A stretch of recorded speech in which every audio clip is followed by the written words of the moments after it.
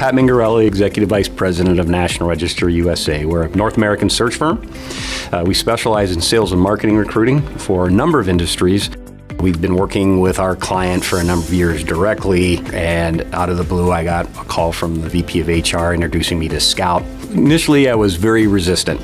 Began reading the Scout material, and the first thing that came to mind was, what do you mean they're going to charge a percentage of our placements?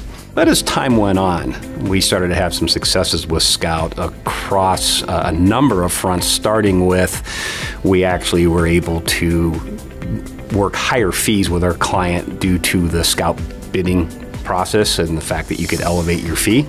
And before long, we found that making placements with Scout were actually more profitable for us than when we worked with our client directly.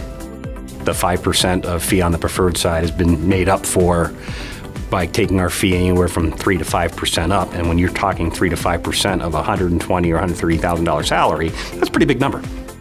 Scout doesn't change the recruiter job. The recruiter still has to be fully engaged in the search. If you're looking for an easy, throw a couple resumes and hope to make a placement, there's really no such place in the staffing industry to begin with. But what I like about it, it's not labor intensive. I've got other systems that my clients use take 7, 8, 9 pages of data entry. Sometimes you end up putting those candidates aside, and at the end of the day, you're stuck with 2 hours of data entry. I think the average entry at Scout takes about 20 seconds. I mean, it's name, email, short write-up, attach the resume, done. And it's become a very, very good experience for us.